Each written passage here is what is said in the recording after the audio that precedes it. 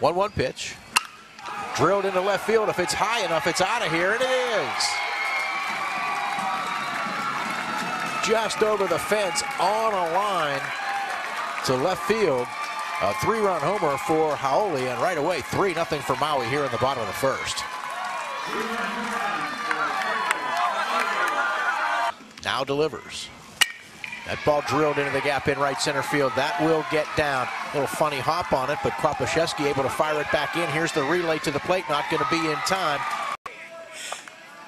Ben Canuti delivers. That ball hit well by Kalihuawehe. If it's fair, it is gone, and it is inside the right field foul pole, and Kalihuawehe with a solo home run to make it 6-0 for Maui here in the bottom of the second. Canuti's 3-2 pitch. That ball drilled into the gap in right center field. That one might get out of here. Not quite. Off the top of the fence. 1 run will score. Relay comes in. Throw goes into second base. Being a right-hander.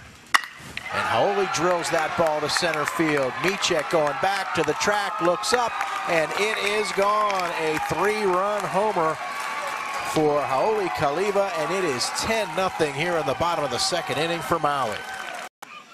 3-2 pitch. Line shot left field. Hugo. Diving catch. Out number 1.